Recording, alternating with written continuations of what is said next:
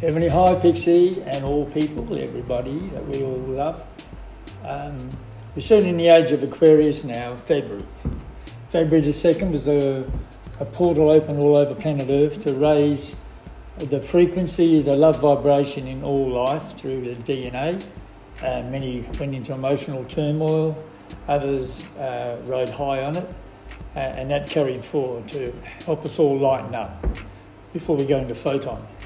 So now the 12th of the 2nd, that's today. Here we've got two paintings that I painted way back in 1999. They were painted for today, more so.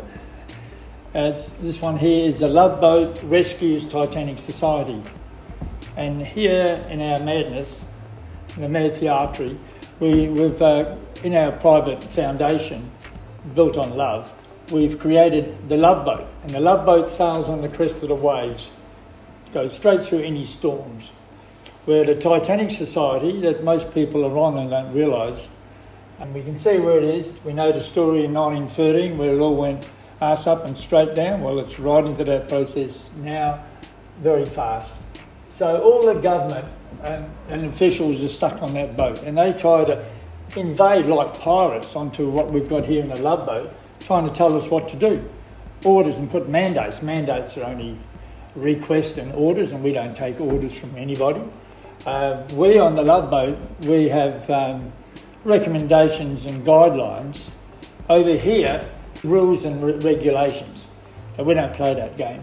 So these pirates have no jurisdiction on our Love Boat, and if they invade, they're like pirates and they'll be dealt with severely. In our case, $1 million fine if they invade our space without being invited on. So that's the story, because they're trying to chuck a few fines at us, which is not fine at all. It's non-applicable. So they just go back. We don't have a contract or don't consent with those fools, the stupid, foolish idiots. So it's all coming to a head. We've got Wellington now, and all over the world people are standing up, protesting, not just against mandates, against the whole insanity, horrific insanity really.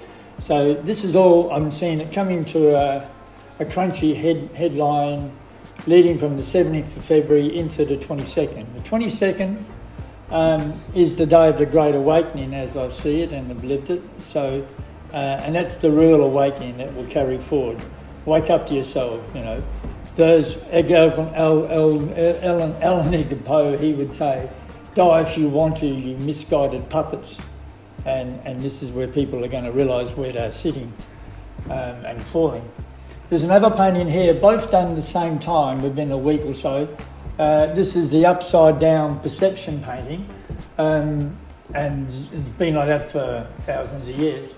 So up here, what the world needs now is love, sweet love. It's a big meltdown now, and we've got the children of the world of all ages, from 1 to 100. These are the hardy-spirited ones, and they're up there giving out the messages and all the guidance and trying to help society. So it's the southwest corner of WA, Tasmania and New Zealand, where you've got Christchurch, Hobart and Perth, all will be aligned. And they are the 3 safest places in the world to be, as we'll soon see and live for. So yeah, so that's all happening here. This is all happening. We go by the common law, the natural law. It's God's law, and that's how we run our boat. Not the maritime, the clause of the government laws. Totally non-applicable to what we do. So these stupid, foolish idiots, this so-called government, big business government limited, it's a corpse, it's a dead corpse. They got nothing to do with us, so it's non-applicable, non-avoid for us. So yeah, we carry on regardless here. Some people think we're closed, but no, we're alive and well. We sing and dance. So following on from our upside down perception painting and the Love Boat Rescues Titanic Society, 2007 I created these 2 paintings, which are appropriate and relevant for today also. This here is the end of the mainstream, and currently right now it's all been royal flushed. You know how quick it goes down when you flush that button. So this covers all the aspects of society in education, health, relationships, consumerism, politics, sports and recreation. And it's all going down to the black hole in the Royal Flush. When you go down the black hole, there's always something good comes out the other end of it. And this is a toilet seat. But if you've got your head in a toilet, many people do, you can go upstream like a rainbow trout, and there's a way out. So you fly out of that and you'll go into the birthing of Autopia. And I'm seeing this coming to its fruition from the 22nd of the 2nd, 2022. In the birthing of Autopia, it's a divine vagina giving birth with a peace pebble rose around it, opposed to the toilet seat. And in there we have divine will, we have divine truth, divine love and peace, we have divine balance and harmony, and we have divine tolerance and patience. And in here we cover all the various aspects parallel to what was in the mainstream.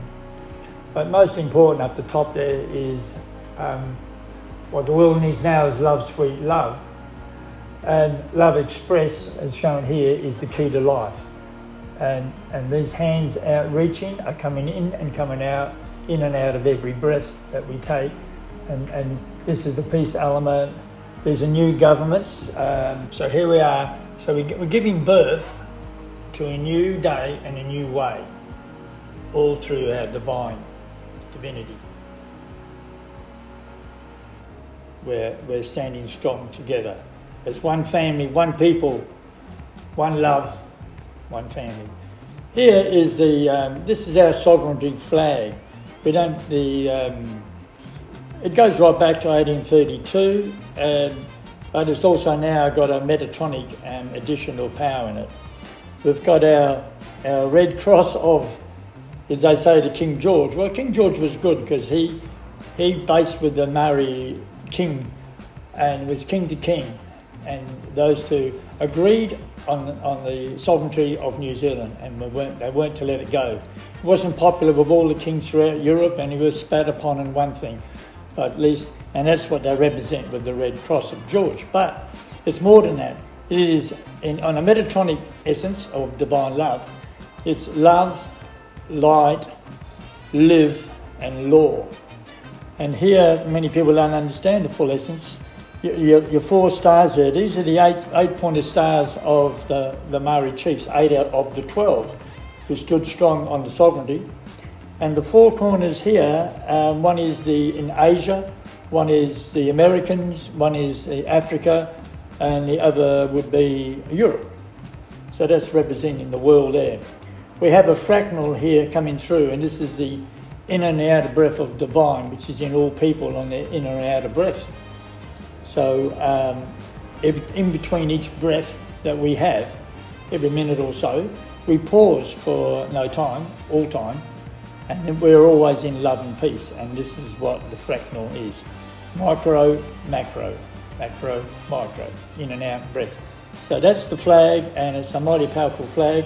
I'd like to see all these on most vehicles driving around the countryside.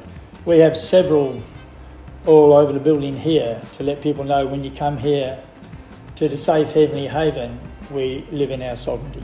We don't give up our sovereignty.